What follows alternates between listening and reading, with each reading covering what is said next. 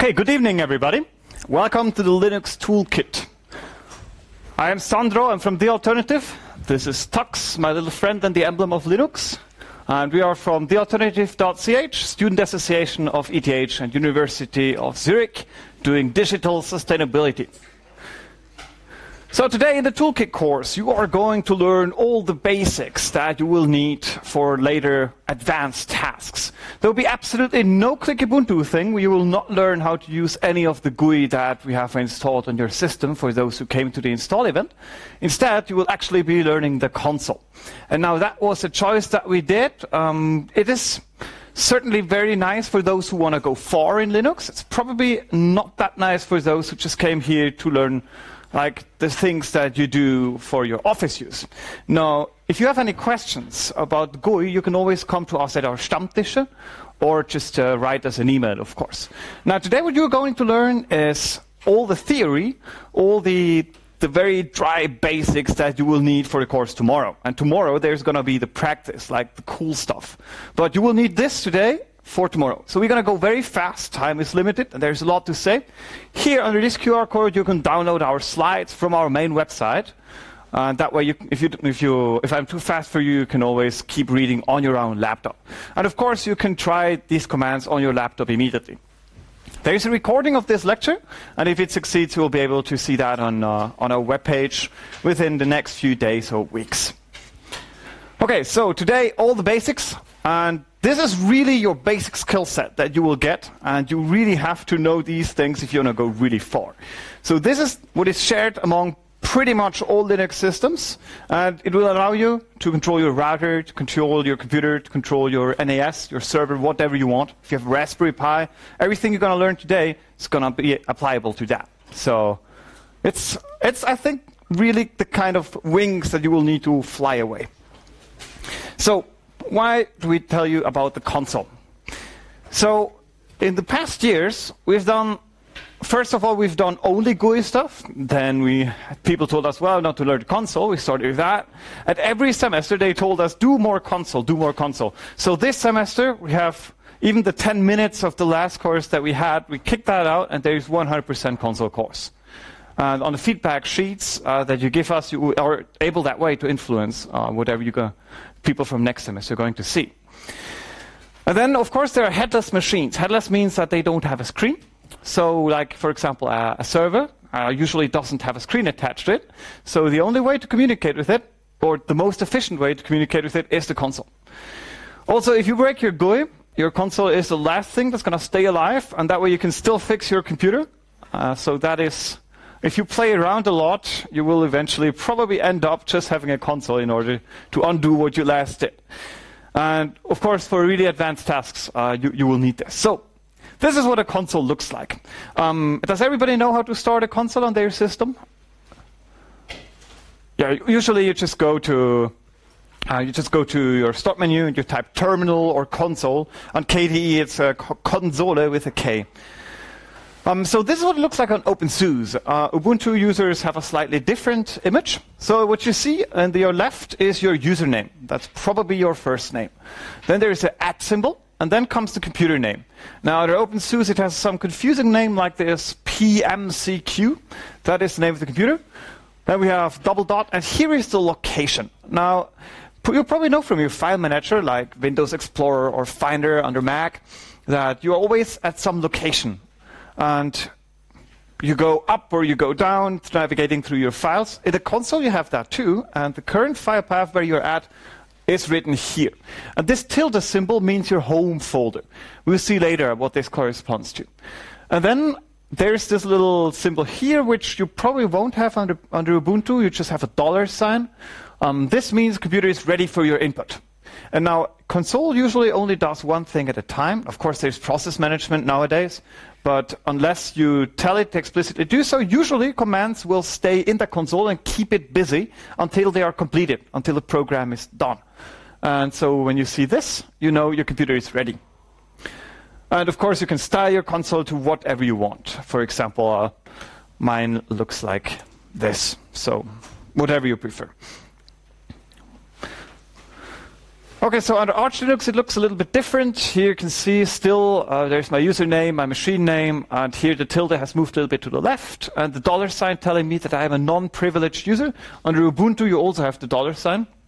It's basically, under Windows, you have this administrator thing, run as administrator, you know, and there you can tell that here you don't have that administrator mode. It's called you are not root. I'll explain that a little bit later. If you are root, if you are the administrator, you will see a hashtag instead. Okay, so this would be another shell, because in a console, not only what you saw before can run, but also some different so-called shells. The shell is basically what gets your commands when you type them in, and then produces output or starts different programs. So if you don't like this kind of message that you have, maybe you would prefer fish, which is a different shell. You can have as many shells on your system as you want to. In the advanced course, we're going to present some of them. I think in order to really understand what a shell does, you have to work with it. It's just, it doesn't always look like that. Sometimes it can look like this. But here again, there is this tilde symbol telling me where I am, etc. Okay, so now we're going to learn your very first command. I think it's one of the most important ones. It's cd, which stands for change directory. So right now, we are in the home folder. And where that is not important for a moment. And we want to go, we know that in this home folder, there is a directory. By the way, I say sometimes folder. Under Linux, it's really called directory. But when I say folder, just think directory. Okay, so there's this directory in the home folder, which is called downloads. And I want to go into that directory. So what I do is I say cd, and then wherever I want to go, which is downloads. And you see now I am in the downloads folder. And you see a file path here is composed of a slash which goes forward. It's not a backslash like you have it on the Windows. On a Unix-based system, we have the forward slashes. Okay, everything clear so far? Anybody not following? If you don't understand anything, lift your hand, okay? It's the only way you can get me to slow down. All right? So now that this is understood, there is a second command. This is pwd. And pwd is the question, where am I in the system? So if you type that, you will see the answer is home Sandro downloads. And so that told you something about it. Actually, tilde means /home/Sandro. This is my home folder. If you're a different user, then your home folder will probably be /home/whatever your username is going to be. So pwd tells you an absolute path without any shorthand notation. This is just syntactic sugar. And this and that is exactly the same thing, okay? And sometimes pwd is useful if you have a lot of links and you really want to know where you're at. So now I want to go one directory up. I'm currently in the downloads folder, as you probably remember, and I want to go up. Now then, every directory, there is a subdirectory called ... And it's not really a subdirectory, actually it's a parent directory. So if you think in this as nodes and arrows, like this diagram, the link back up is always ... And you can say, I want to go ... So this means bring me one up. And then you see that downloads, which we were dived into, has now gone. We are now back up in Sandro. Okay, everything clear so far? Okay, good. So of course I can jump several directories at once. So this is already where we leave what you can do in the graphical user interface. Here this is something, if you know that there is a folder called website in Documenta, you don't have to go cd Documenta and then cd website. You can just go cd Documenta/website. So you enter here a so-called relative file path. So that means compared to where I am right now, I want to go to a subfolder websites located in subfolder Documenta. This is different from an absolute file path, which usually starts with the slash or with this tilde symbol, where you say, I want to go to exactly that folder, no matter where I am right now, okay? So that's a big difference. And similarly, of course, you can go up two in one step. So we are here, we go to the ... folder in this folder, which is one up, and in that folder, there is one up again. So this just jumps up twice.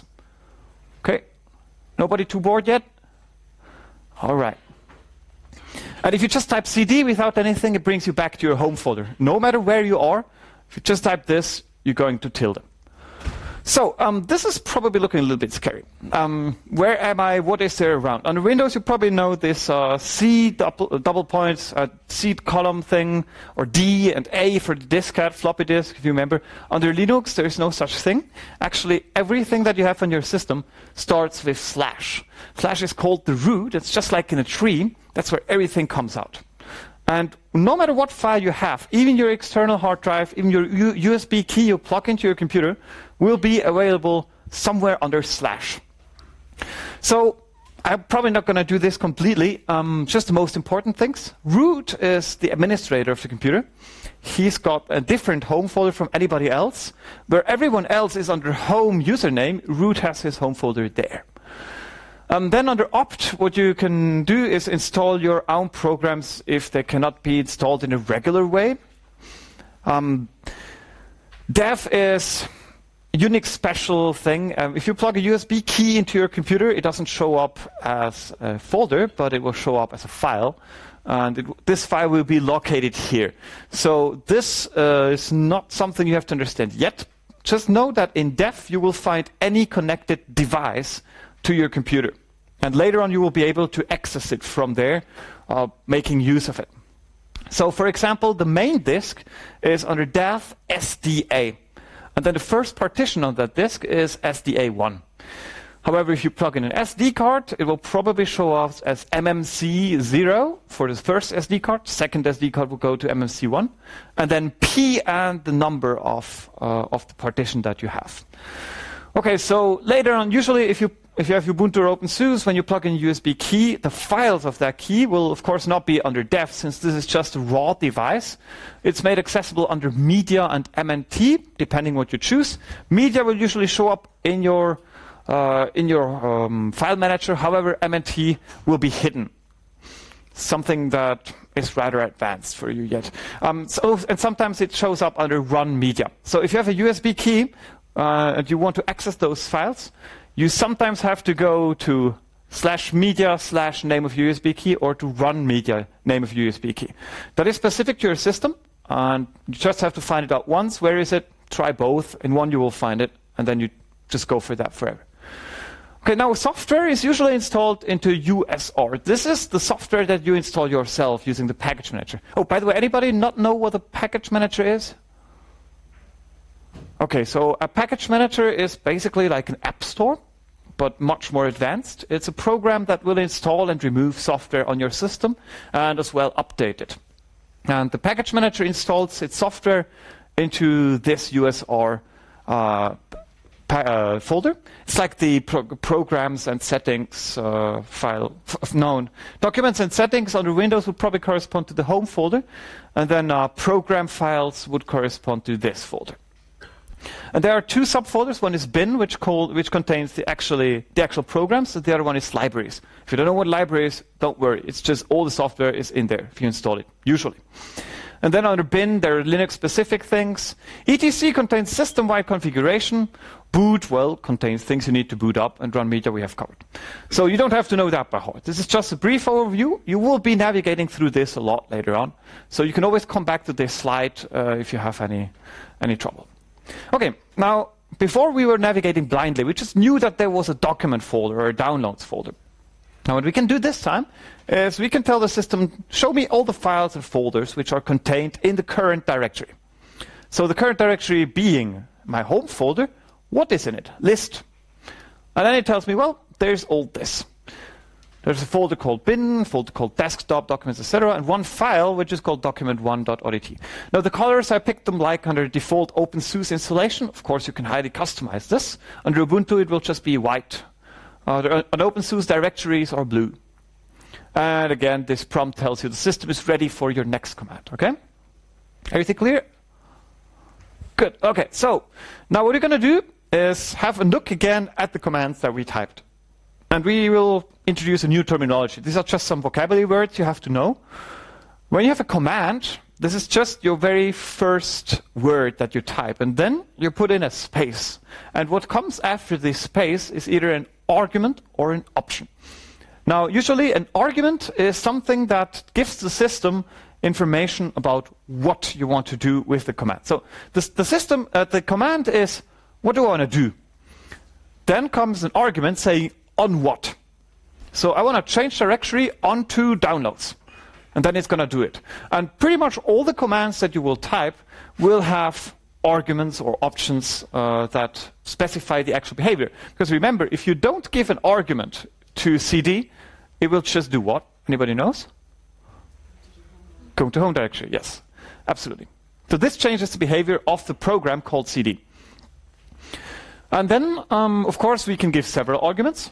For example, here you see I give documents and a different argument, home Sandro, and it will show me both folders in different lists. So ls will see, oh wait, there are several arguments. So first it titles, what is it? And then what does it contain? And here, the same thing with my other directory. Okay, is that clear so far? Good.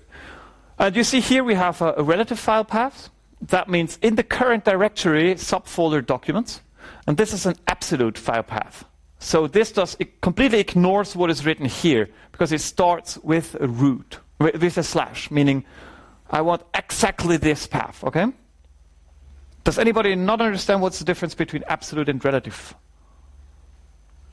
Okay, this is going to be important, because sometimes you just have to use absolute file paths. Okay, now about, with arguments comes also options, and whereas arguments tell you on what you want to do something, options will tell you how to do. Yes, question? The absolute path either starts with a slash or with a tilde. The slash meaning from root, which is this, which contains everything, or the tilde being this folder. Okay? Okay, so now about options.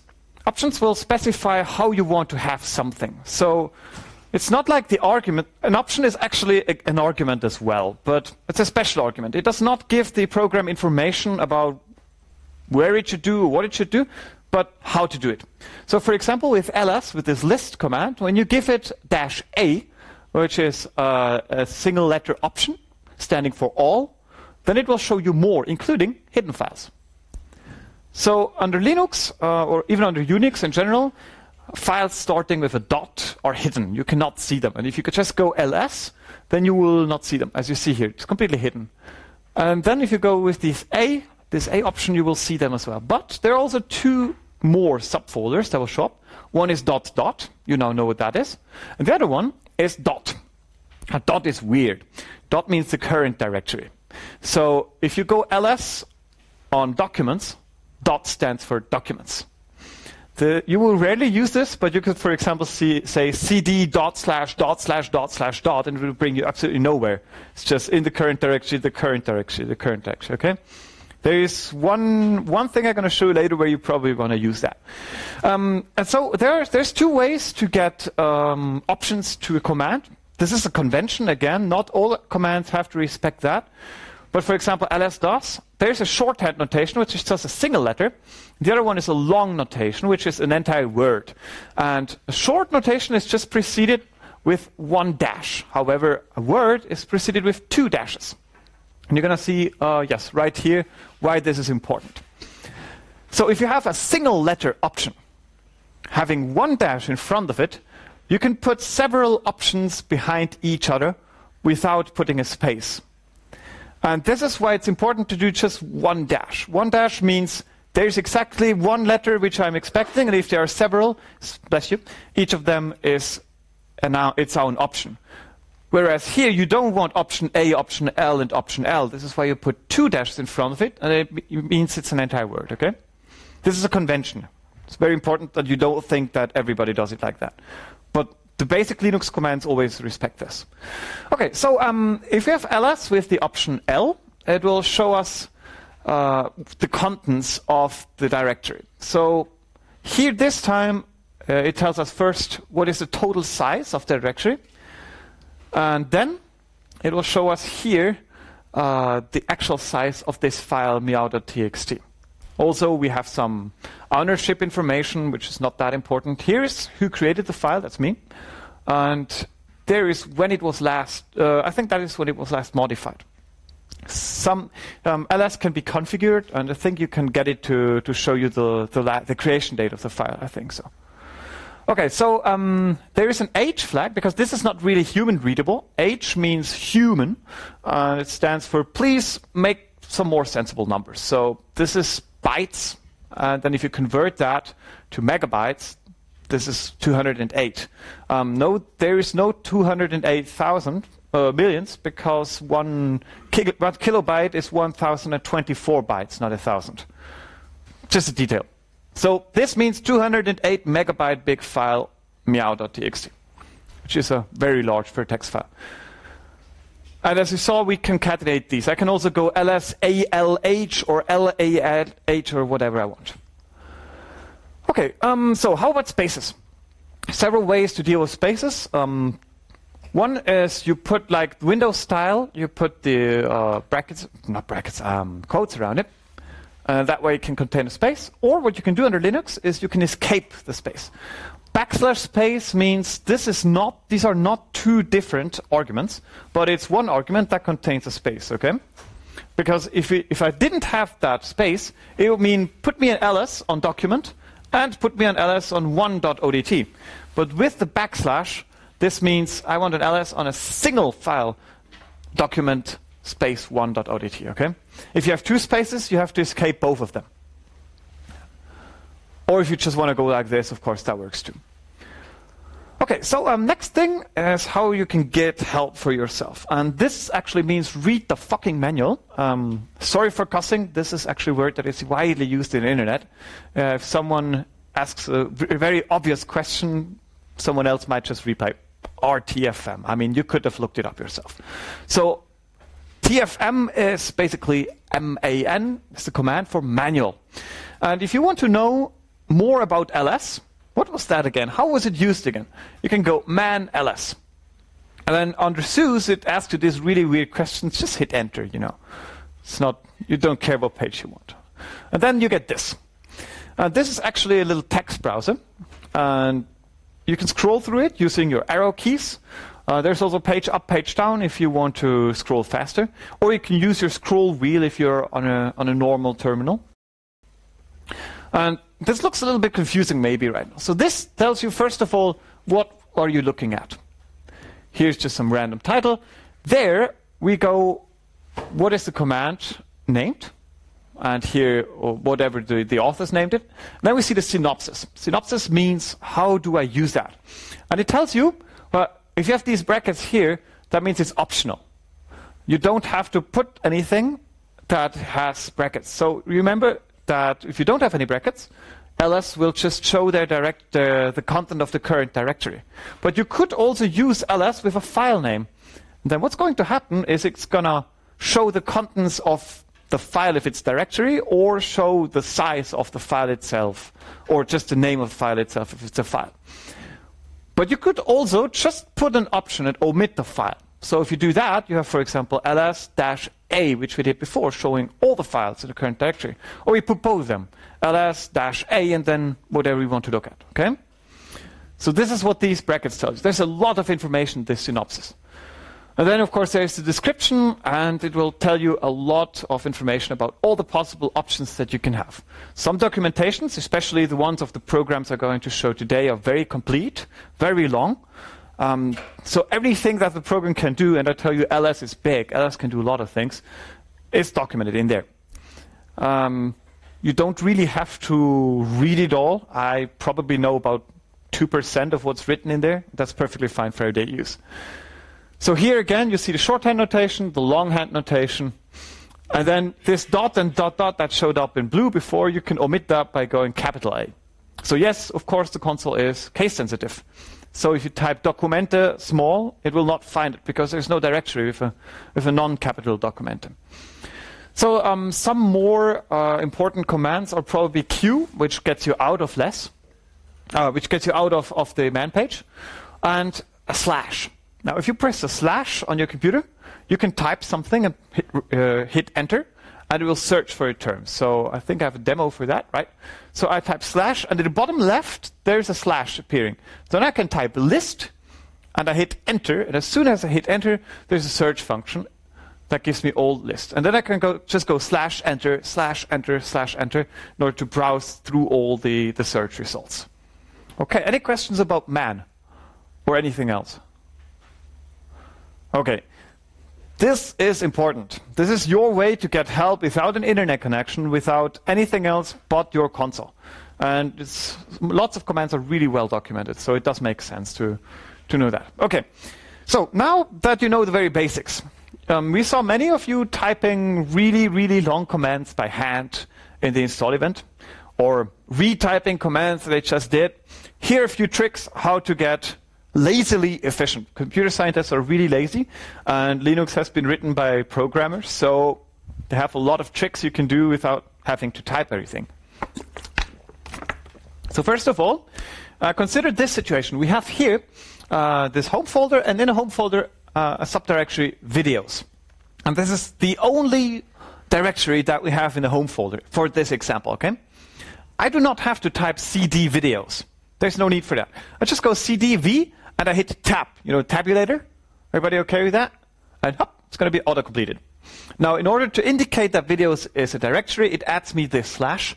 I don't have to care about the slash. You can remove it or you can keep it, whatever you want. So, another thing is if there are several folders which start with the same name. For example, we have 3 folders with D, and all of them would be possible to cd into. The system doesn't know what to complete it. So when you go cdd and you press tab, the system will refuse to do anything. But now, hint, hint, press tab again.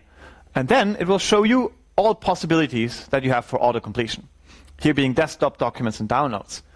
So now you type the O, and you go tab, tab again. And again, it doesn't know what to do because there are still 2 possibilities starting with DO. And so if you go cd DOW and you press tab, then this time there's only one option left, and hop, it completes with downloads.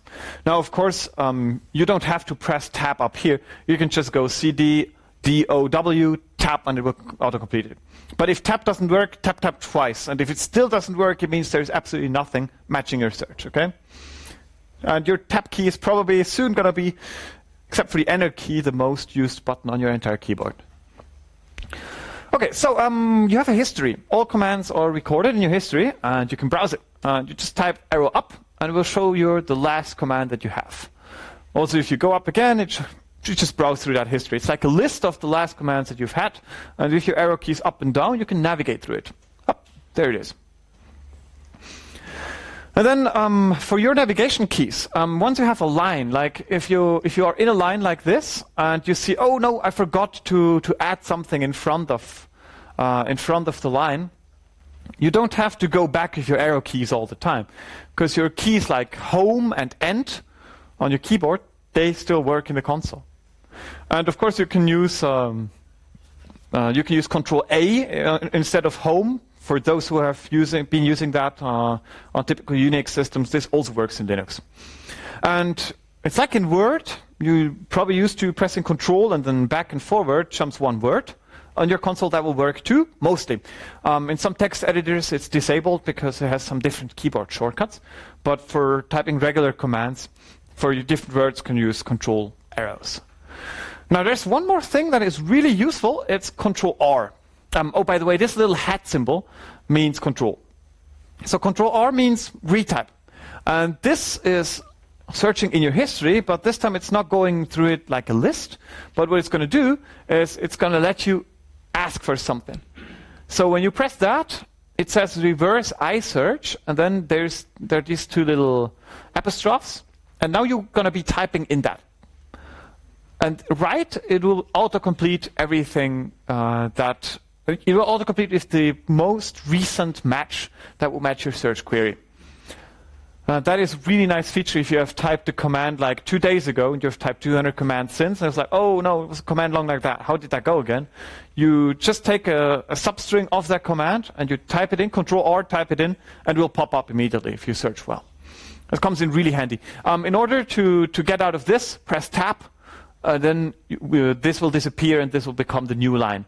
And if you type something that makes no sense, it will say failed reverse iSearch. That means you have to stop, okay?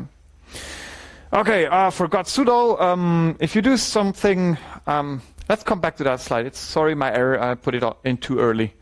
Okay, so you can use wildcards. Some of you probably are used to search in databases. So what you can do is, let's do case study. So first of all, we look at this folder called stuff, and it contains all these documents. You see lots of them start with docu something. Some of them have analysis in it somewhere, and some of them end with txt. So they have quite a few shared things that they have. Now we want to delete all the files that start with docu. So that will be this one and that one and that one. Now what you could do, for deleting, there's a command called rm, which I'm going to introduce a little bit later, I think. Rm means remove, and it has an option v, which stands for verbose, which means tell me what you did. So it deletes files, and it tells you whatever it has deleted. So nothing really complicated here. So instead of going rm docu analysis, docu bio, and docu physics, which would be 3 things to type, right? We're lazy, we don't want to. We just go rm docu star. And that asterisk can be replaced by anything. So this means anything that starts with docu. And you see that, indeed, exactly these 3 matches have been removed, okay? So now when we go ls, we see that these are gone. There's just 4 things left. Now we want to delete anything that contains analysis, because, you know, second semester is over, we're quite happy, paste the Basisprüfung, and we're going to get rid of that. So this time, we cannot just go analysis star, because there is my analysis, which does not fit analysis star. But you can just put another star. So this means anything that contains analysis with no matter what is in front and behind it. Okay? And then, effectively, these 3 files will be deleted. Is the asterisk clear for anybody? Who is not clear with that? Oh, wow, okay. Because last time, many people struggled with that. Maybe you're just lying to me, right? Okay.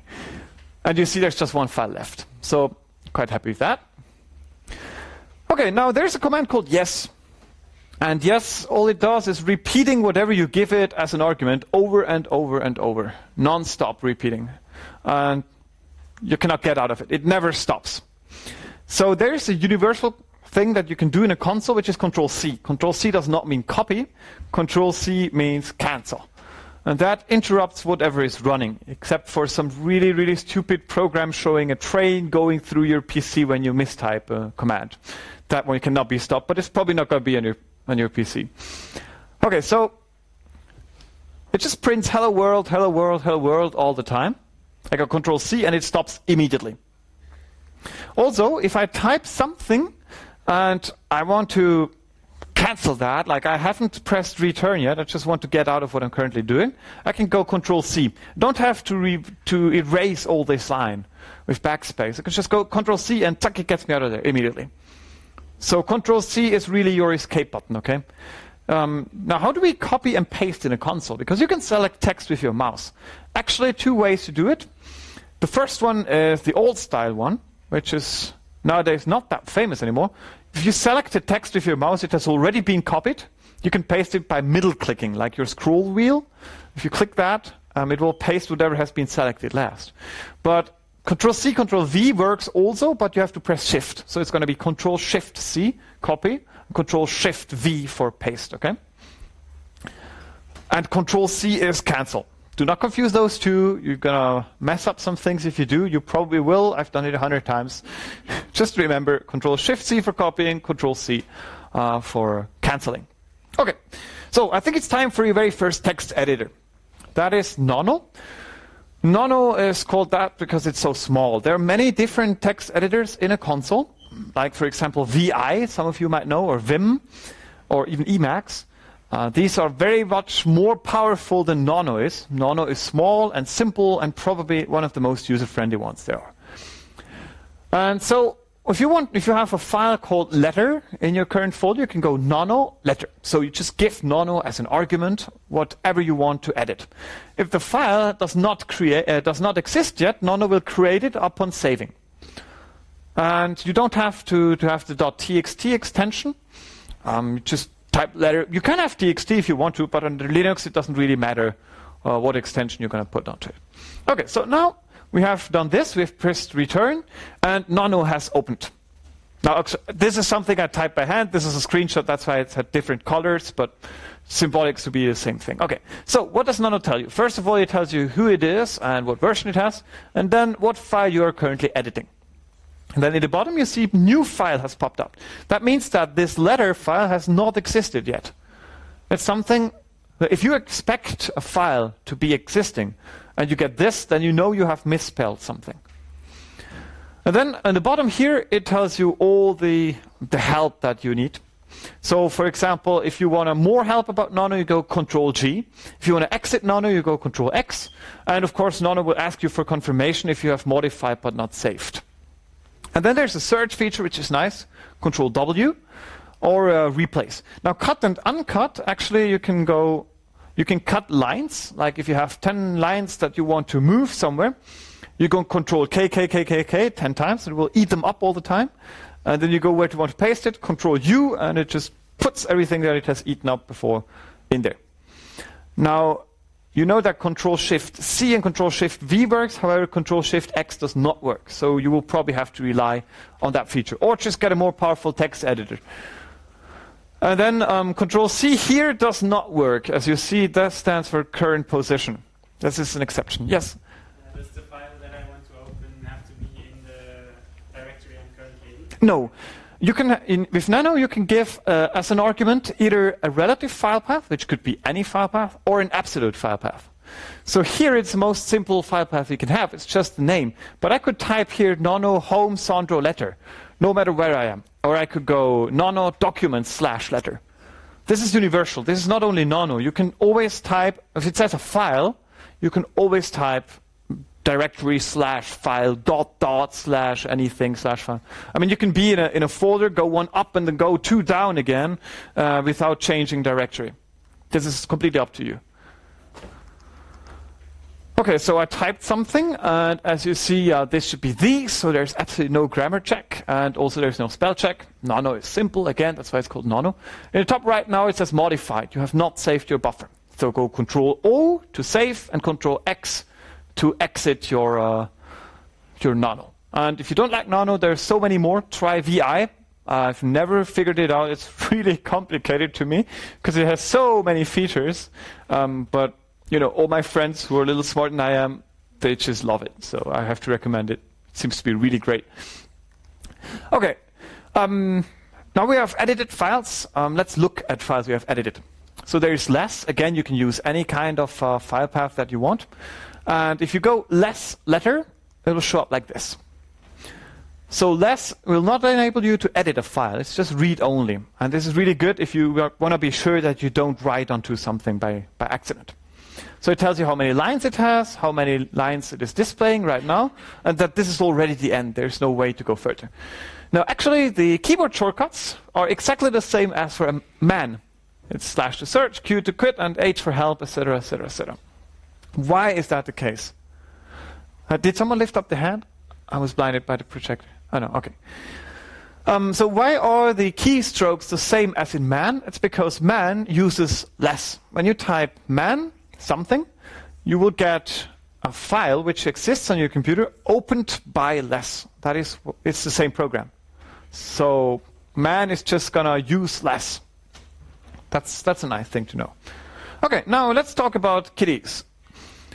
Cat is another way to look at a file. However, instead of, less opens up in a screen and then when you close it, it's gone. Cat, what it's just going to do, it's going to print everything that is in the letter to the console as output. And that is good if you want to redirect that output, which is a more advanced topic. But if your file is 2 gigabytes large and you go cat file, it will print 2 gigabytes of text onto your screen and that just goes on forever. What do you got to do in that situation? Control-C, yeah, great. Okay, these are cats. So now we're going to copy files. CP is the copy command. It takes a source and a destination. Again, you can have path, whatever you want. So what you can do here is we have this situation. We have a letter, and we want to have a letter and another level, both being equal. We go CP, letter, another letter. It's going to take this, copy it, put it there. That's it. If you want to copy something into a subfolder, you go cp letter subfolder / letter. Just copies it in. If you want to copy it onto your USB drive, you go cp letter / media / your USB drive / whatever folder you want it at. This is really where this absolute and relative paths get in really, really handy, okay?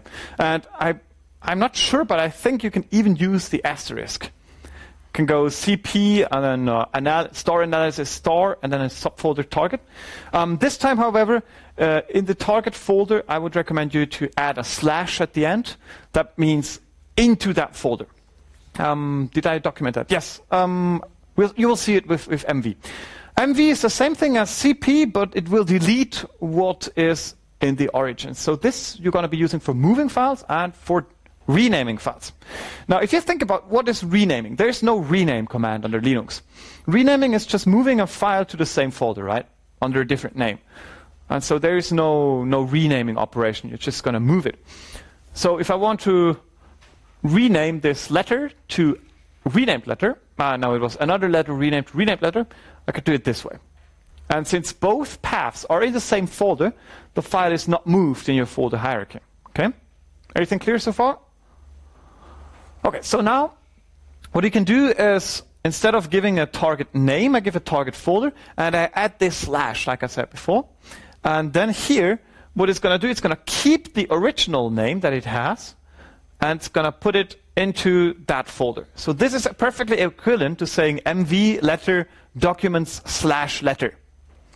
It's just a shorthand notation. If you add this / you don't need to enter the same file name again. And again, use tab completion. It speeds up your workflow.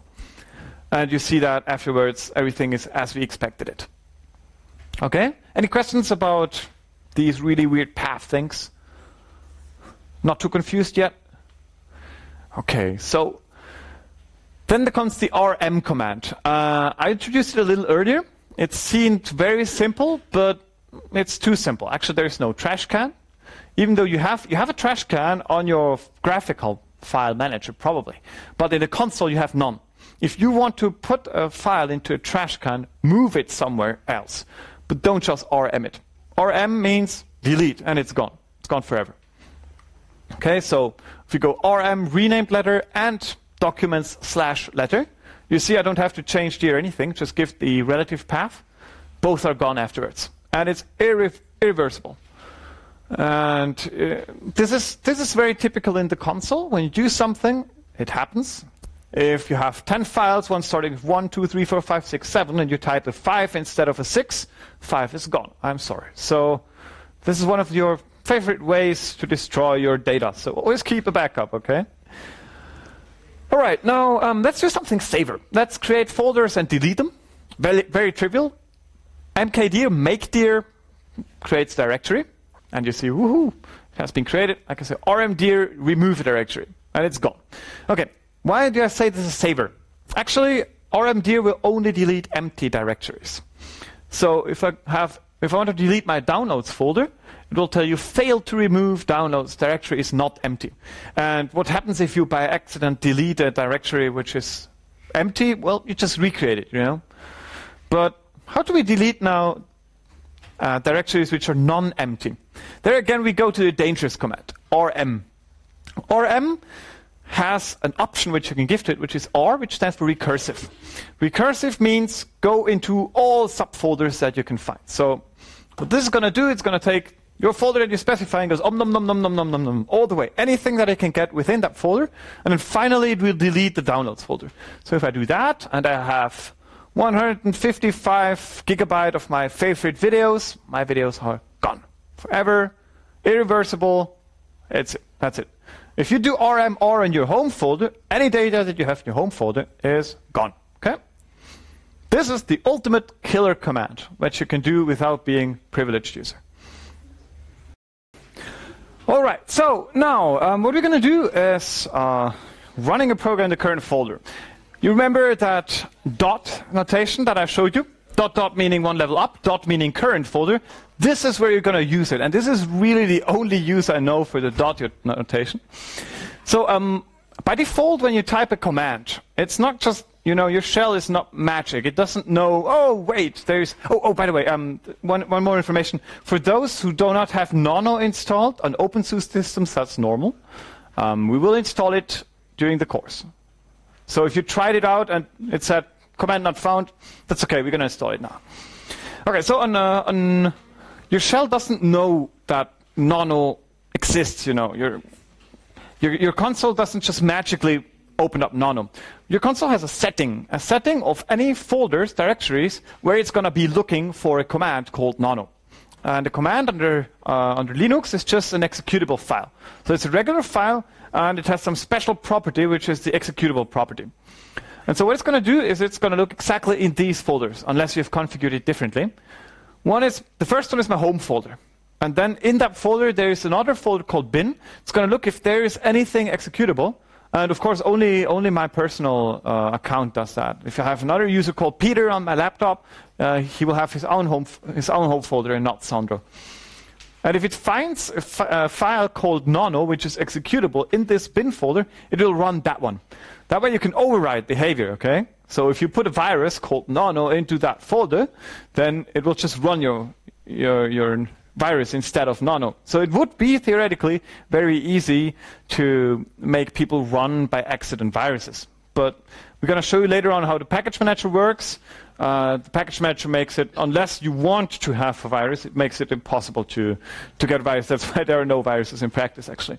So next thing is this one, user local bin, then user bin, then user bin x11, and user games. These are exactly the folders which it's going to look. And if it has gone through all these and there has been no file called Nano being executable in any of those, it will tell you command not found, okay? All right, and so now, remember probably this means current directory.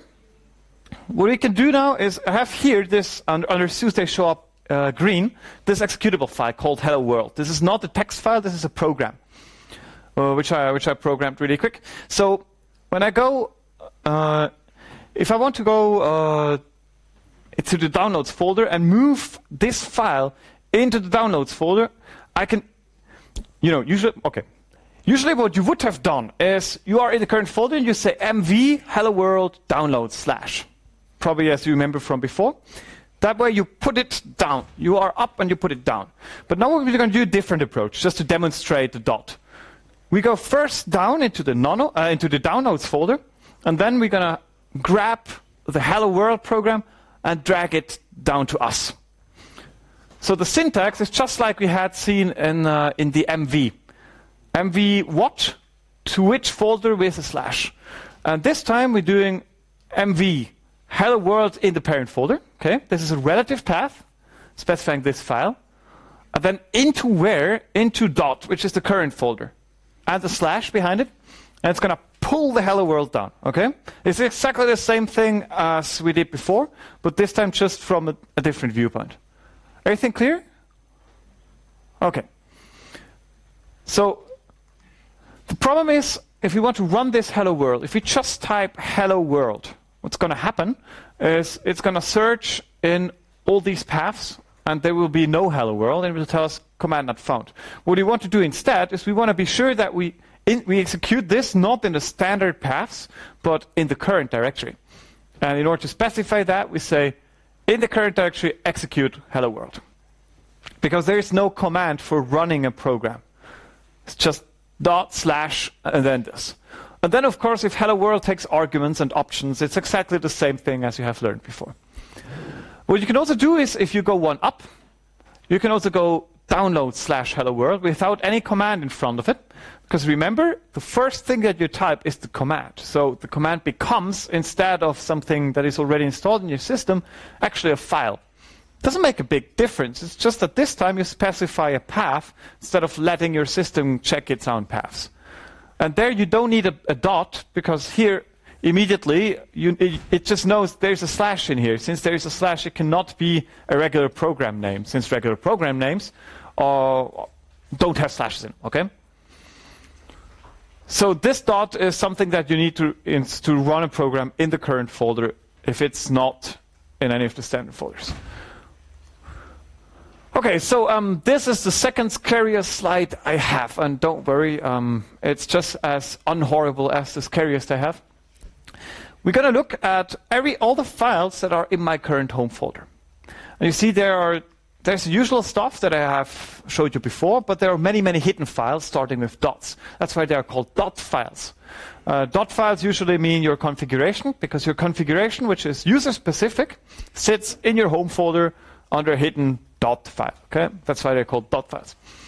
So one of the interesting files is probably bash history. It contains that list of commands that you have entered, because this thing that displays that's called bash, which is a program which reads your input and reacts to it, and that bash keeps in your home folder under .bash history your history. You can less it or cat it if you want to.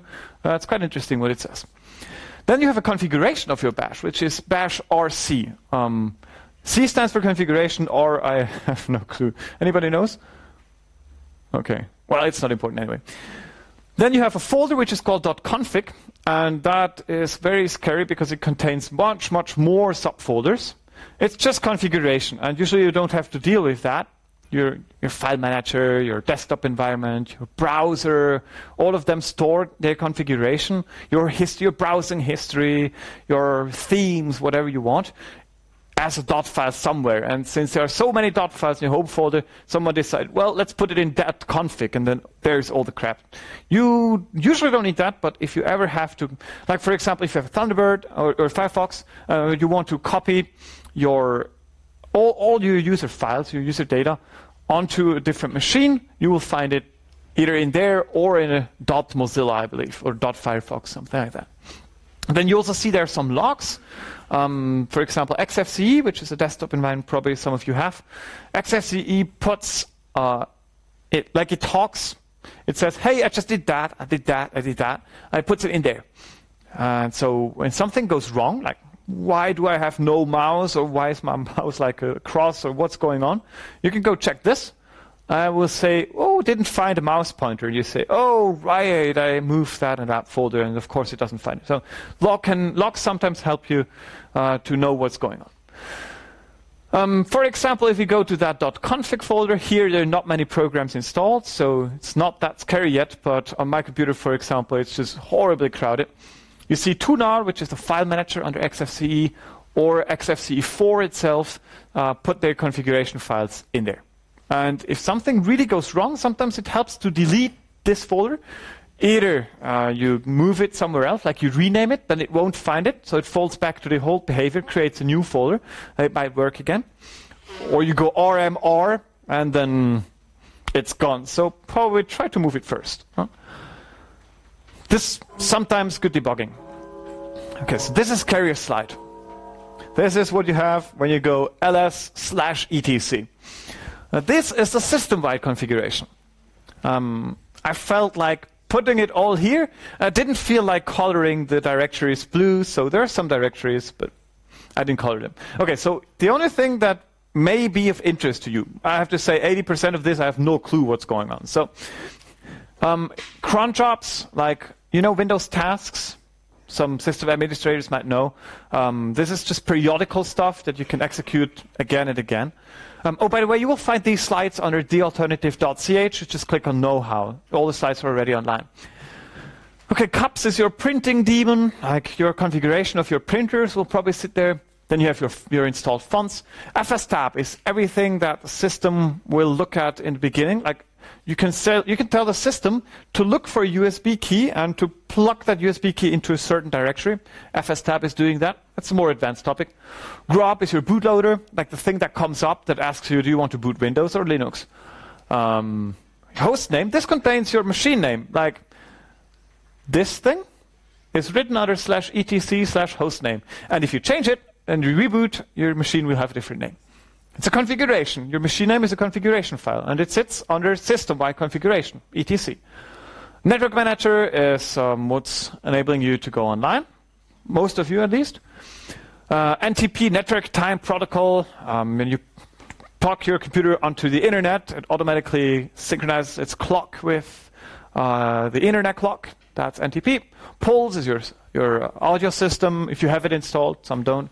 Samba enables you to go to Windows computers, network sharing. And system D is for the init service. So it all sits in there, and many more as you saw there. So, okay, you don't need to remember that, but just know system-wide configuration is in etc. User configuration is in home, your username, and then .faz. Okay, so I have two kinds of users on my system. One is me. I have no right to do anything except for my home folder. In there I can do everything because it belongs to me. And that is why I have user bin. User bin contains the software that I put myself in it without being administrator, without having any rights. I can put my software in it, install it in a way, and then I'd be fine. But I cannot do anything to other users. I cannot install, remove software. I cannot install updates. I cannot change the time. Some of them I cannot even turn off the computer. Okay? You can configure it whatever you want. As a non-privileged user, you only have the right to access your own stuff. So there's root. Root is sometimes called super cow or God. Now, the reason for that is root can do anything that is physically possible. And root is only once on a system. Every system in Linux has one root user, and just one. Exactly one. Not less, no more. Sometimes, for example, under Ubuntu, there is no root password known to the user. It's auto-generated upon installation and will put onto the root user and not displayed anymore. So no one knows what, if you have Ubuntu, you have no chance of figuring out what your root password is. You can never log in as root. But you're going to see there are tricks to become root anyway. Not tricks, actually programs which have been developed especially for that. So root can do anything. Also, it can start and stop any process, also of other users. It can delete any file on the computer. Yeah, super cool. Okay, so how do you become a different user? The sudo command. Sudo starts, whatever you start with sudo will become something that root is going to do. So if you just go sudo nano something, then root will be editing that file, not yourself. This is why you don't have to know the user password for root. It's because sudo, at least on Ubuntu, it will become root with your own password. There's another command which is just su, which works on OpenSUSE, which does not work on Ubuntu, which asks you for the root password. You don't need to know that. Just know that if you want to become root, to do something important system-wide, you go sudo and then whatever you want to do. Now you can become root permanently. That is called sudo su. And sudo su will make you go into super cow mode. So for example, here you can see I get sudo su and then I get this hash tag which I was talking about. Now I am not Sandro anymore. Now I'm root. How can you tell? Before it said tilde, meaning my home folder. And when I say sudo su, I'm still in the same folder, but this time it's not tilde anymore. The reason is root has its home folder in /root, not in /home something. And that is why I cannot say tilde, because tilde is only my own, but I am now root. So this is Sandro's folder, which is not me anymore. Okay. Okay. Now let's have a little example. If I want to copy the FS tab into another FS tab, I want to create a new file under /etc, which as a non-privileged user Sandro, which is me, I don't have the right to do. And it will tell me, cannot create regular file, permission denied. So I can go sudo, and there it will do it. It asks me for password first. One confusing thing that you have, you don't see the password while you're typing. You just type blind. You can also backspace 1 letter, 2 letters, whatever you want. It just doesn't display it. Under macOS, there's the same thing with a key being displayed. And it's like, there's this joke, go buy me coffee. It's like, no, certainly not going to buy you coffee. Sudo go buy me coffee, and the person just goes and gives you a coffee. if the world was as easy as Linux, probably that would be nice. So I can try to remove another FS tab, which I created up there, and it will tell me, it's write protected. Do you really want to remove it? I say yes, and then tries and permission denied. No way to do it, because I forgot sudo. So I can go either sudo rm, or Here is the other way. I go sudo su, now I am root, and I don't need to go sudo anymore. Because now I'm root, root has the right to do anything. I just go rm, etc under fs tab, and it's going to be deleted. And then if I want to go, I open the new shell on top of my session. Like when I open up a terminal, I'm connected to my computer, I have a session, and on top of that, I open up a new session, being root. And if I want to close that session, I go exit or Control D, and I fall back to where I was before. Okay. Now there was a slide about being fast that I showed you before. Let me see. I think it was. Where is it? No. Here. There we go. So I have this file meow.txt, and it's read protected for normal users. So either I can, I already typed cat meow.txt, and it tells me permission denied. So what I can do now is I can go arrow up. It shows me the last command. I go home. I type sudo space enter, and it's going to do it. So this being an error that is very commonly done, people have thought about a way that make it nicer. If you go sudo and bang bang, then what's going to happen is it's going to run the last command that you have had again, but as sudo. And you see that people who programmed that feature were really angry. Okay, so that is, I will have to move that slide down. Sorry for wrong ordering. Okay, so that's it about 2 users. Now we're going to talk about my very favorite topic, the package manager. Package manager is, as I said, that thing on your computer that manages your software. Now, as I told you, you could easily execute a virus by chance if you had one in your system. So the most important thing on Linux is not to get a virus on your system. How do you do that? It's by never getting software onto your system that you didn't create yourself. So you let someone else do it who's more competent than you are, the package manager. Package manager is your friend, probably going to be your best friend very soon. Imagine you have a program which is, I don't know, Firefox. You want to install Firefox. Firefox depends on so many other programs. Like maybe there's like an entire framework that needs to be loaded into your computer in order that Firefox even works. It's called dependencies. It depends on other software. It's built on top of that software, which you don't have on your system. Package manager, you tell the package manager, hey, install Firefox. It's going to go through its lists. It has big books, which it keeps track of. And it sees, oh, wait, Firefox needs this, that, and that. I'm just going to install that for you, too. And all you have to do is hit return. So package manager has so-called repositories, or repos in short. This is actually a list of servers where it can go to and check for new software. And this is the only really security crucial thing in a package manager. This is your repositories. If you have a repository in your package manager which gets hacked or which gives bad software, then your system will be infected. Package manager doesn't know, cannot verify the quality of the repositories. So you have to be sure to do that. Now, on your system, having a default OpenSUSE or default Ubuntu installation, you don't have to care about that. You just have the official repos, and you know they're fine. You know these are people, they know what they're doing.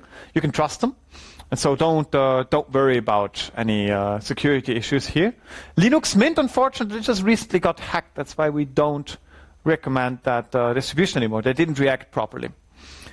But SUSE and Ubuntu are big enough to be very fast reacting if they get hacked. What they do, if a repo gets hacked, they just shut it down immediately. So you won't get any infected software. Okay. These are the repos. It's just a list of URLs, a list of links, servers, which your package manager will contact, which you trust. You trust your repos. And so the package manager will do too, because he's your friend, right? He only does what you tell him to do. And then every time it gets this list downloaded, it checks with its local packages that it has. Software comes in so-called packages. That's why it's called the package manager. And it compares. And it says, wait, I have Firefox, I don't know, just making up a number, 34 installed on my system. But like this repo has Firefox 35. Therefore, wow, genius, my Firefox is outdated. And so it's going to tell you, wait, there's an update that you can install. You say, do that. It's going to do it. And that's it. This works for any installed software in your system. The package manager handles tens of thousands of packages for you. So you don't need to to care about Java updates, Flash, and so on and so on. Package manager does that. It will install software. It's like you tell it, hey, install me Chromium, which is an open source version of Chrome. So it's going to go check its repositories, and just like with the path variable, it goes through until it finds what you're looking for, and it goes, grabs it, downloads it, installs it. That's it. You can also remove using the package manager. Everything that is software based can be using the package manager. Okay, so there are different terminologies, and this is where I have to say whoever did that on Ubuntu or Debian, Ubuntu does it that way because Debian did it that way. I don't know what he drunk. Actually, under Debian, Ubuntu, Linux Mint, etc., refreshing your information about what's up there is called an update, but it doesn't update any software. In order to update your software under Ubuntu, you have to go upgrade. Okay. In OpenSUSE, it's different. Refreshing is called refresh, and the actual updating is called update. So the Ubuntu update is actually an OpenSUSE refresh, and the Ubuntu upgrade is the OpenSUSE update. Okay? Just remember what your command is. For OpenSUSE, it's refresh, update, and install, remove, of course. And under Ubuntu, it's update, upgrade. Also, there is a dist upgrade. This is when you want to go to a higher version. For example, for Ubuntu users, that would be 15.4 to 15.10. That would be dist upgrade, distribution upgrade. For OpenSUSE, it's just when you go to leave, for example. Yes, a question? How can I distinguish a bad from a good repository? The good one, there's plenty of people. The question was, how can I distinguish a bad from a good repository? Good one, lots of people trust it. A bad one is something you have never heard of. Your good one is, usually you don't need to add repositories. OpenSUSE, for example, has community repositories. Usually you can trust those. Or sometimes you go to the official developer. For example, there's a guy, he's doing a program called Handbrake. He's called Stebbins. So you go to his website, and there's a repository link, which you just copy-paste. And, you know, Handbrake is a program everybody uses. I trust that guy, so I will trust his repo. But in theory, someone could put a malicious repo up, and then if you subscribe to that repo, you'll get bad software as well. But I've never seen or heard about any repo like that. I think they're out there because it's possible to do it. But when people tell you in communities, do this, do that, usually it's perfectly safe to do it. And else, if you really don't know, just come to us, come to the Stammtisch, write us an email. But I have never had a situation of having to not to know whether I can trust or not. It's not like with the setups where you have at every time you update a package to know if you have to trust it, because repos are really something you only need when there is a rather weird software which is not officially supported that you have to put in your system, or weird or rare. Okay, so usually it's not a problem. But if you run into that situation, just contact us. Okay. So how does it look in practice? In order to do zypper, you need to be root. So you have to do sudo always. If you don't do it, sudo bang bang. Okay. Ref is shorthand notation for refresh. What it's going to do is it's going to ask you for your password, unless you just entered it, and then it's going to update all the repositories it has, and says all repositories have been refreshed, meaning the package manager now knows if there are updates around.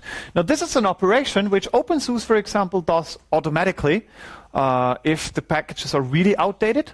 But if you want to force it right now, you can type ref or refresh. Under Ubuntu, that is called sudo apt-get update. Okay, now to update something, you can go sudo zypper update or up. That means install all the packages that are outdated. And here it's nothing to do. But if you have not installed updates for quite a while, then it will probably just work and go, go, go. Under Ubuntu, this is sudo apt-get upgrade.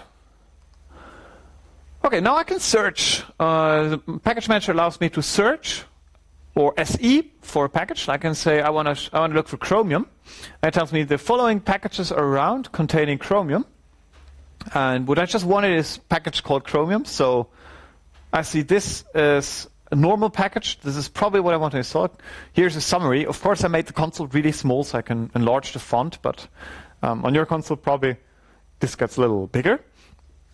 And so if I want to install that, I just go sudo zypper in or install Chromium. and it will go and have a look for exactly that package. And here we have some dependencies. Chromium also needs Chromium FFmpeg Sumo and libjpeg62. And so it's going to install these as well. And do you really want to do that? So I have choice yes, no, or give me help. And you see that here in parentheses, I have this Y. So that means if I just hit enter, if I don't put anything, just hit enter, default action will be yes. That is convenient because you don't have to go. You know, programmers are lazy. Okay, and then it's going to show all this, retrieving, installing, and that's it. And sometimes it talks to you a little bit, tells you, well, if you know what this means, you're going to be happy knowing that now. So you probably don't, so just ignore it. And you see here, this time we really have to wait until you see that again. Console has been busy before, and now it's ready for your input again. Okay? Again, for removing something, there is remove or RM, zypper RM chromium. No, zypper RM chromium, okay? Not RM chromium, it's going to delete a file which is called chromium. You don't want that. Zypper RM for chromium. And it tells you, you need sudo privileges, so you go sudo bang bang, or sudo zypper RM chromium. Okay. And you see that this package here, even though you didn't tell it to uninstall it, this package is not needed by any other program, and you did never install it by hand. So if something is a dependency, and you never told Zypper to install it, it will consider that program as being unwanted unless necessary.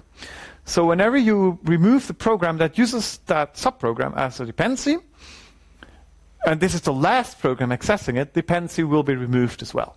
Now, if Zypper asks us to uninstall this also, it means that we are absolutely sure that no program that Zypper has currently installed uses that as well. So this is perfectly safe. They are extremely well done package managers. And again, here, just hit enter. Okay, everything clear? Any questions about the package manager? Okay, who has successfully installed Nano within the last 2 minutes? Nobody. That's weird. I thought everybody would have started doing that. Okay, if you want to install Nano, just remember sudo zypper in Nano, and you have the program on board. It goes very fast. Okay, so now let's deal with storage devices. This is probably the hardest part of today's course. This is about mounting things. Mac users may know that already, but probably graphically. So, okay.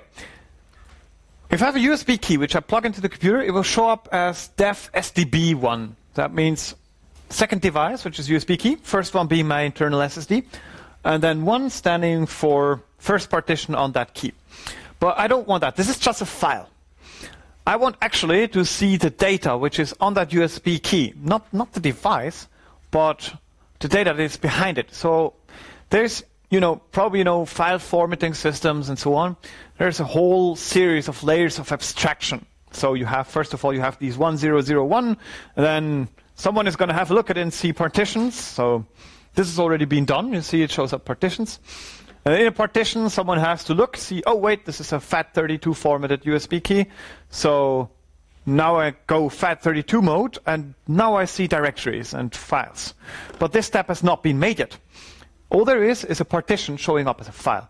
And you need to somehow get it into that media folder, but knowing that it is formatted in a special way, having a folder and not a file. And this is called the mounting. You want to mount your USB key into /media. Okay, so graphical user environment, you do it like that. You click it, and then it gets mounted, and then somehow it's there. And if you press this button, it will be ejected, and then unmounted, and then it's off again. So while a system is mounted, files that you are copying onto it might not have been written to that device. So there might be in your memory, not on your USB key, in your memory, something hanging. And the reason for that is speed. Because when you do a lot of writing, then your USB key is too slow to respond. So what the system does, it just buffers it. Like, it puts it all into some queue, gets it ready, pretends like it's already on disk, but it's not. And only once you tell it to sync these things down to the disk, it will push it all through. And if you unplug your key before you sync, then this data will not be written to the disk, and it cannot be written because the disk has been physically removed. And then your disk will be corrupted. And you can actually easily lose data. And that is why under Mac OS X, for example, when you remove your disk, it's going to complain. It's going to tell, hey, you did not eject your disk. This is dangerous. Or under Windows, you always do this safe hardware removal. Under Linux, it's the same thing. You have to unmount before you unplug your disk. Of course, you can configure your system in a way not to buffer that, but it will be horribly much slower. So when you mount something, before you unplug it, always unmount. Of course, if you read only from a device, things are different. But if you write to it, especially if it's large files, you should unmount that. Now, there are two operations, one being the mount. And the command is easy, but you have to be root for doing that. So sudo mount. What do I want to mount? Here, my USB key, first partition. Where do I want to mount it? Media, my USB. This command will not work on your system. It will tell you the mount point, which is that does not exist. It's because you can only mount into folders. And the cool thing is you can mount into existing folders. So you don't have to mount things into media. This is just a convention again. So if you want to have your downloads folder onto an SD card, let's say I don't have enough space on my SSD. And I have a lot of things in my downloads folder. So I want this SD card being always plugged into my computer.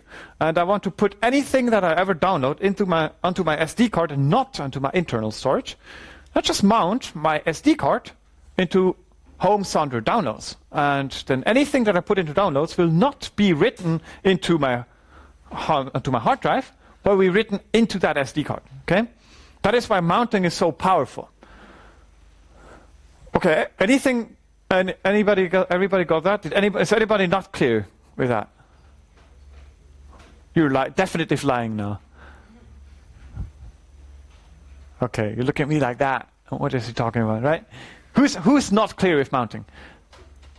1, 2. Okay, don't be ashamed. That's perfectly fine. Okay. All right.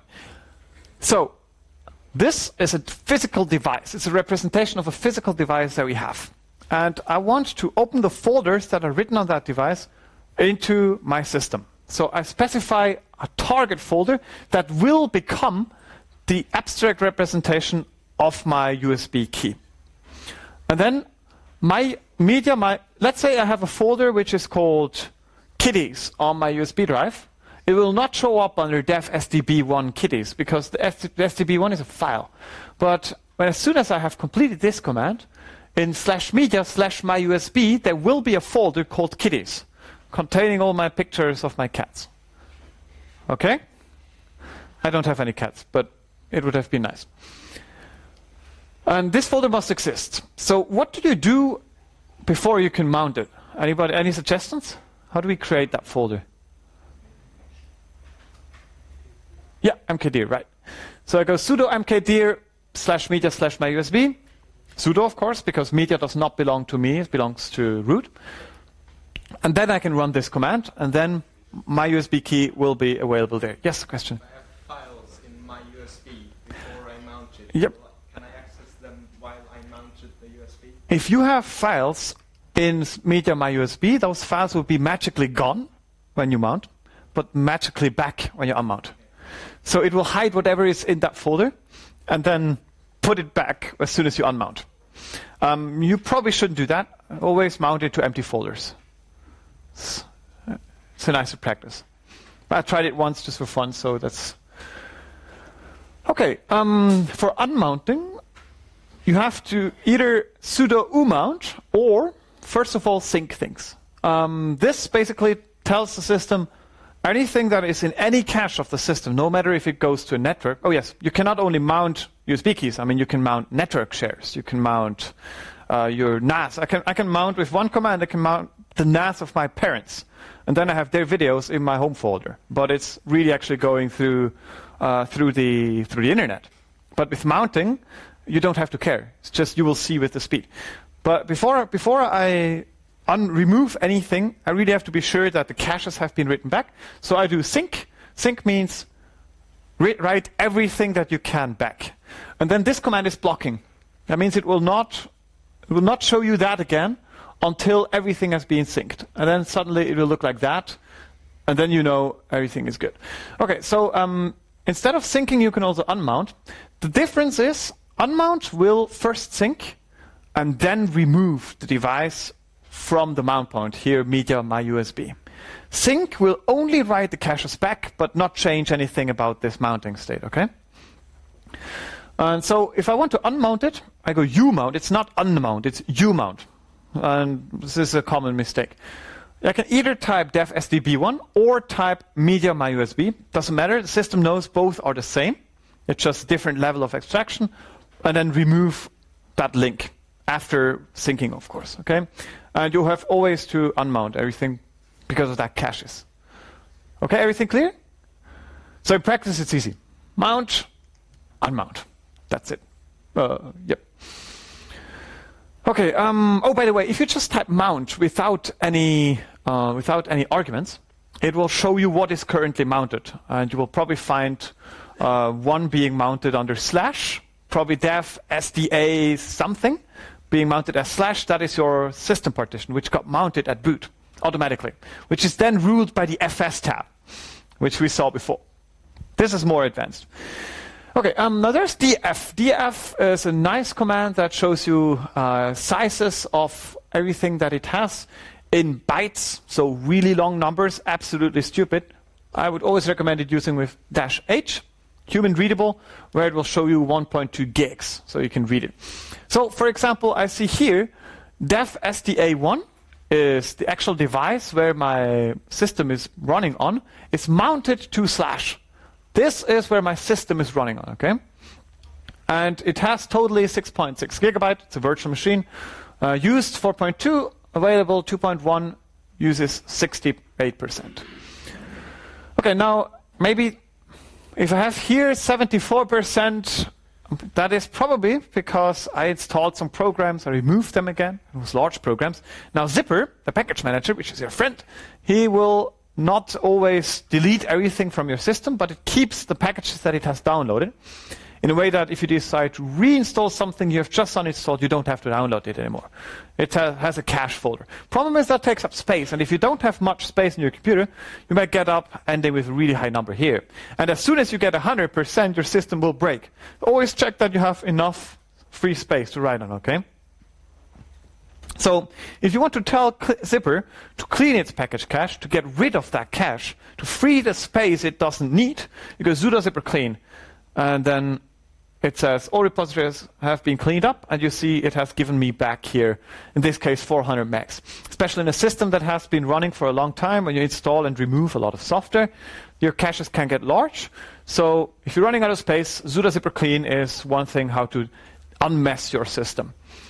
That way, this is basically the only thing that remains, except for some configuration files. So your system doesn't really clutter. This is why it doesn't get slower, because everything gets removed that way. Okay, now you can script things. Now this is going advanced, and this is a huge topic. Just a very, very brief introduction. What you have been learning so far is bash. Like this sudo bang bang only works in bash. It doesn't work in fish. Bash, again, is a program that gets your commands, that interprets them, and that executes whatever is to be executed that you told it. And instead of typing that on your keyboard, you can type it into a text file, save it, and then run it automatically. So if you have sudo zypper in Chromium, Firefox, VLC, FileZilla, etc., huge list of things that you want, you can write that in a file, and then just run this file as a script. And then bash, instead of reading from the keyboard, it will read from that file, and then execute that. And that way you can automatize anything that you have learned so far, okay? This is where you're probably going to start to feel the power of the console. This you cannot do in any GUI. It's like the ultimate super macro. You can do anything like that. Okay, so scripts are run by interpreters, the one you know now being bash. Bash is actually the nicer version of sh. sh has the same language as bash, but it doesn't talk to you as much. For example, I think tab completion and so on doesn't work on sh. But whenever you have a bash script, it will also work under sh. So usually we don't use any scripts with bash something. We're just going to use sh and then whatever your script is. just as a detail. And then for those who programs Python? Quite a few. Python is just another language which is interpreted. That means instead of typing your commands in Bash, you type it in Python. And you run it as a regular program without even compiling anything, okay? So either when we want to run a script that we have written. So let's see, there's this script here, meow.sh, looks like that, has 3 commands. Echo hello world, cp something, like it copies itself to somewhere else, and ls.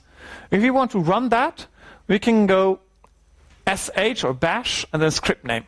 Now here again, the extension is just for you. I could call this Python and it's being bash. That'd be perfectly fine for the system.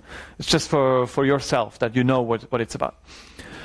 So you say the interpreter, which is a program, and you give as an argument to that command the script that you want to run. Then the interpreter is just going to consume it and do everything that it says. So if you want to write the virus, of course, a script virus, then you can do that. For example, typing rmrf and then tilde, which means delete my entire home folder. If you write that into a script, you know. But yet now that you are able to understand the most basic commands, you can read yourself through a script. There's absolutely nothing hidden. And you can check if something is safe or not, instead of just copying, pasting it. Okay, so if you want to run a Python script, you go Python and script name. And you remember probably, if you just type on a Linux system, if you just type Python, and a console comes up, an interpreter, and it says, hello, I am Python, now type your command. And you type your commands immediately, and they will be run as soon as you type them. Just like in Bash. So Bash and Python are not that different. It's just they have very different syntax, okay?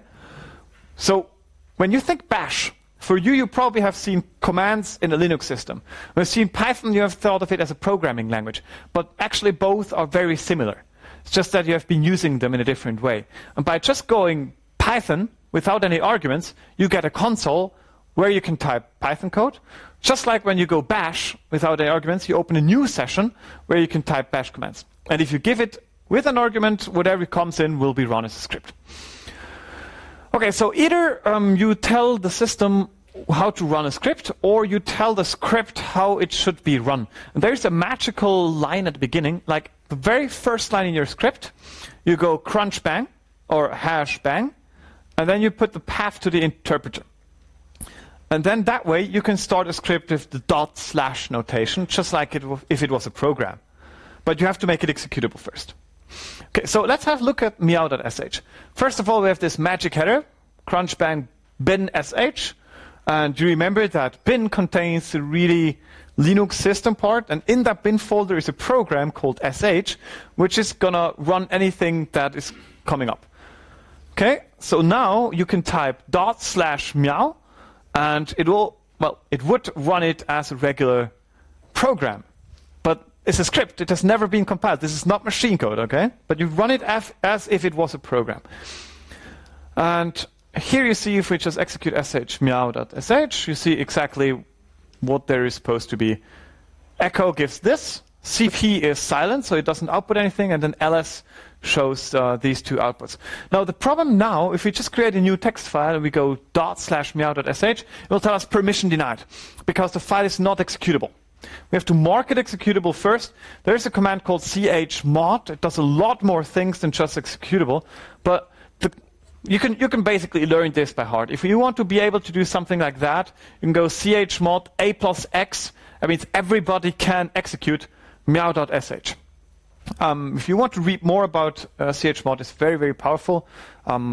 This is out of scope of this course. Okay, and then you can go /meow.sh.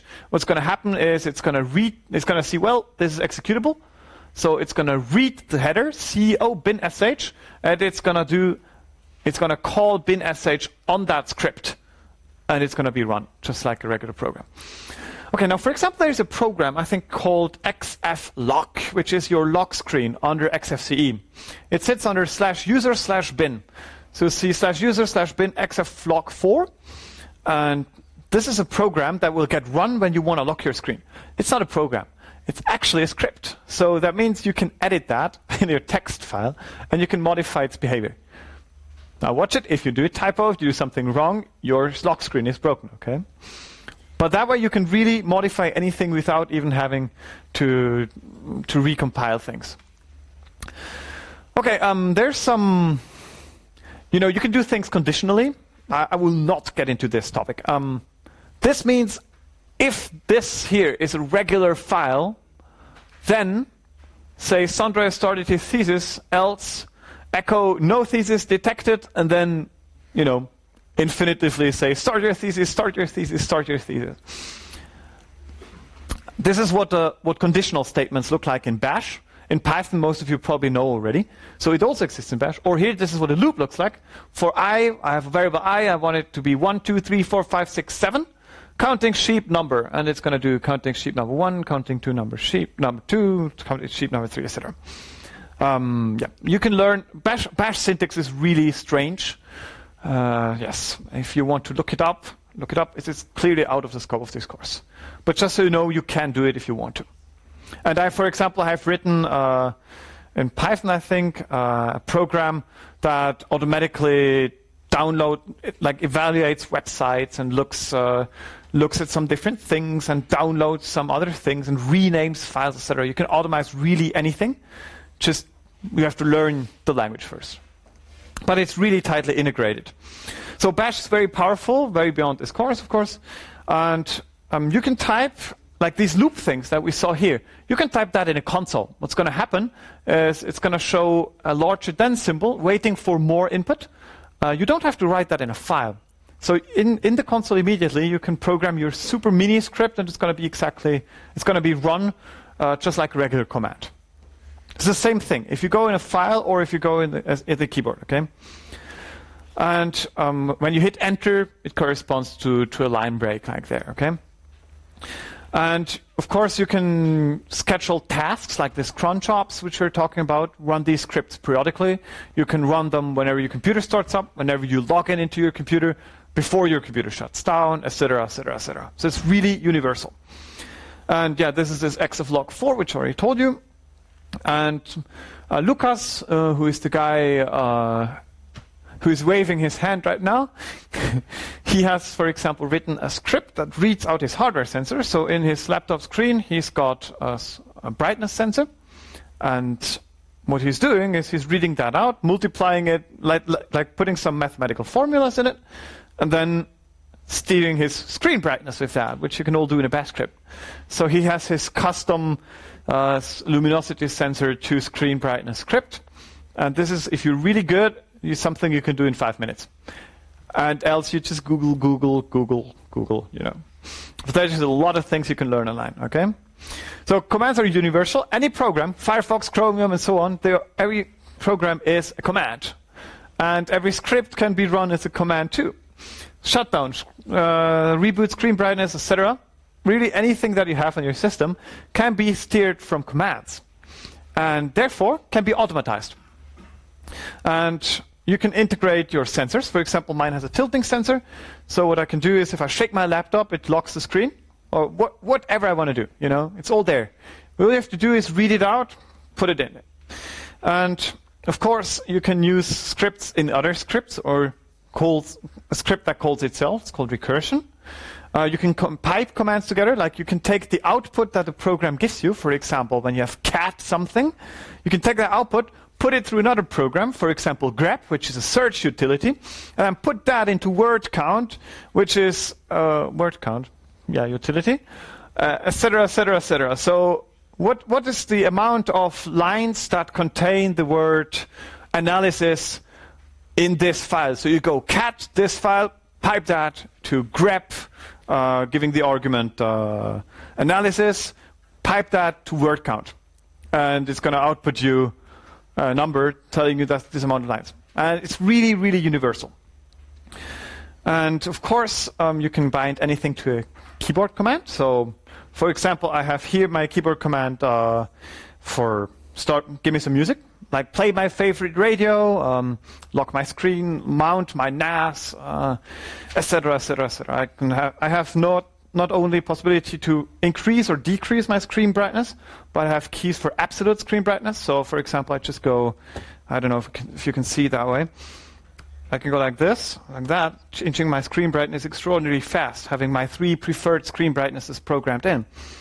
And there is no system that provides that to me. I just programmed it myself using one command. It's as simple as that. It's really trivial to do it once you get started. Okay. So the course script, we do have one from last semester. I don't think we have reworked it because we're students as well, and the ones who wanted to do it had exams, so they weren't able to do it. But you can use last semester's version. It has been written for OpenSUSE last semester or for Ubuntu 1 year ago. So choose your favorite. And of course, you go to the alternative under know-how, you will find under the year where it was presented recordings of the videos, etc. And of course, our course scripts. And it starts from 0, so again, it will explain you anything that you want. So what's coming up? Tomorrow. This was all dry theory. Tomorrow, we're going to put that into practice. And I hope I'm going to make you dream a little bit. I'm going to show you several applications of what you can do with that. And there are 3 sections: basic, what was it called? Intermediate and advanced. Basic you can do already. There's a lot of cool things you can do already. Intermediate, which is just Google a little bit, like half an hour, and you'll be able to do it. And then expert, which if you really work yourself into a topic, you'll be able to do. And there's Linux for expert by our friend Aline. She's the one with the camera right now. And she is going to rock your way about seeing how to interact with Windows. So not Microsoft Windows, but Windows. So for example, on my system, when I open up, say, 2 different windows, they don't superpose each other. They go on the side of each other, which makes my workflow extraordinarily fast. And that is called a tiling window manager. It's a simple topic, actually, but this has many different aspects, and Aline is going to give a very complete and extraordinarily interesting course about that. I got a preview. I have to say it's really fascinating. So if you have any questions, if you want to talk about it, if you have trouble or whatever, come to our Stammtisch again. Again, the first beer is free. And we will be there. And you can also become a member of us, of course. That way, you're straight with us. You get to know the people who do that. Okay, so that's it for today.